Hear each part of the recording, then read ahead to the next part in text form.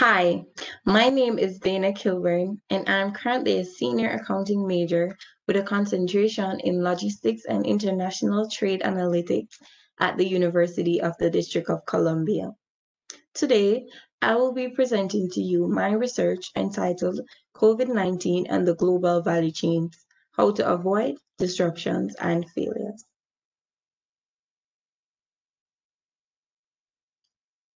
The outline of my research will be abstract, motivation of research, introduction, theoretical framework, case studies, managerial implications, and references.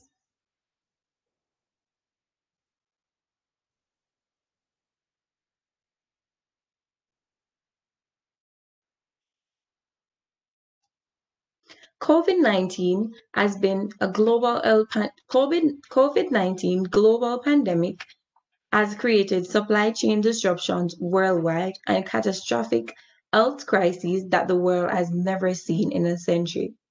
Organizations, governments, communities, and individuals have been negatively impacted by this contagion that has resulted in losses pertaining to business and even human life. With time, the coronavirus will go away. However, businesses need to make sure that they are creating a system within their company, and also countries need to make sure they are creating a supply chain that will be able to manage disruptions that comes with things like a pandemic. This research outlines the behavioral changes necessary for business and individuals worldwide for making sustainable transitions towards a more global value chain perspective. This paper addresses the following questions. What measures can we put in place to ensure the global value chain system is not impacted severely when disasters like the COVID-19 pandemic occurs? Does a better framework exist for a more efficient global value chain system?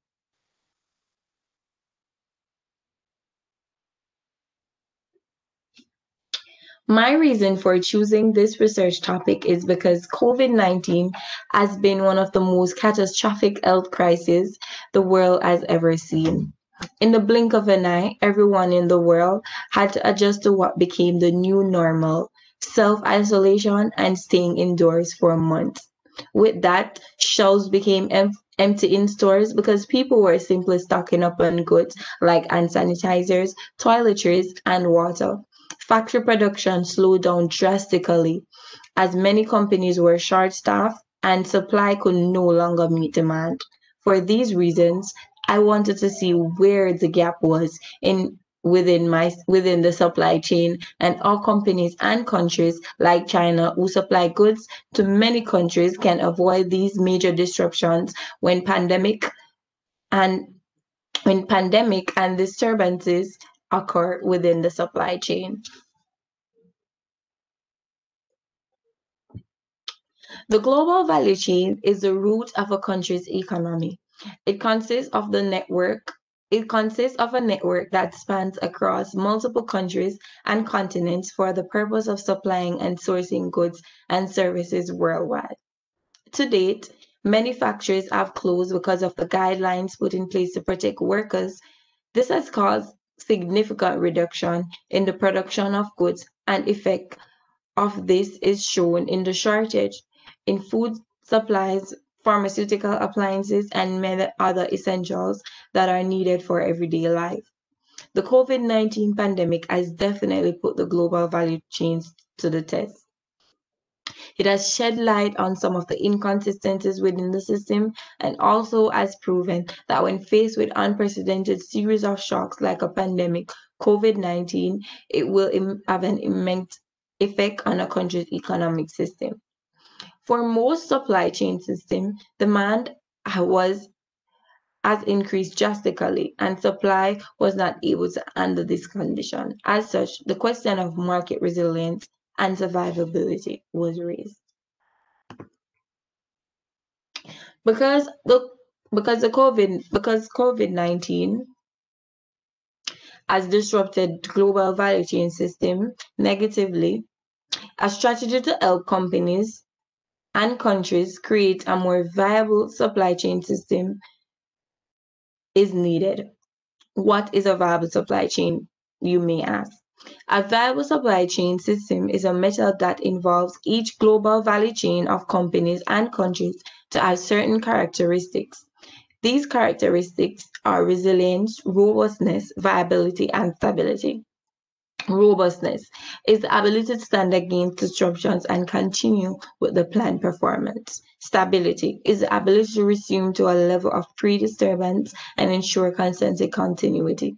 Resilience is the ability to withstand a disruption and recuperate whatever activity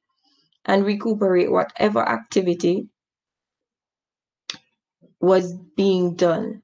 Viability is the ability to sustain and outlast in a shifting environment over a long period of time through a reshaping of structures and replanning of economic performance with long-term impact.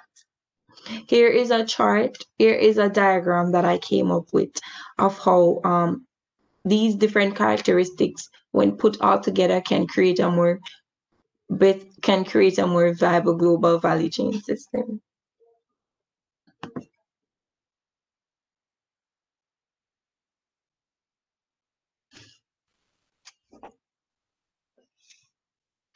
In addition,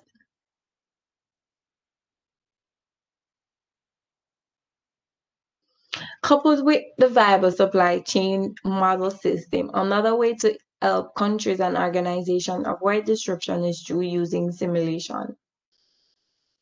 Simulation models are viewed as a suitable tool to examine and forecast supply chain behaviors over a period. Simulation studies allows for additional dynamic feature to optimization techniques which are widely used in supply chain risk analysis. The simulation model reflects on randomness in disruptions, production, inventory sourcing, and randomness constraints and shipping control policies. This is a case study that shows what when there is disruption, and when there is none. In a normal operation, there are no challenges. When there is a disruption in only China, it lacks the distribution of goods and to other countries, and suppliers and producers and ports are affected by these disruptions. In the fourth part, where it's disruption in China, USA, South America, Europe, and in other markets, the disruption can last up to 45 to 90 days of disruption. This usually causes a long delay, and this is why there become shortages in supermarkets because the supply has been delayed, and it's delayed from the supplier then to the producer, then in the port, then when it reached to the country, then it reached to the market, it is delayed.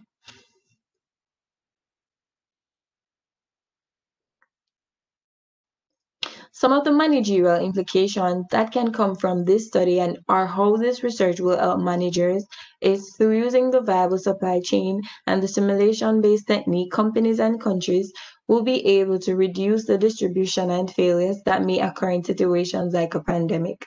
Using the simulation-based method, companies will be able to predict what may happen with disruptions like a pandemic and create a more effective strategy to combat this to ensure the supply can meet demand. Incorporating the four characteristics within the supply chain of companies and countries will help to create a more viable global value chain system. These are the references that were used to complete this research. Please refer to them for more information if needed. Thank you for listening, and my hope is that you have learned something new. Thank you.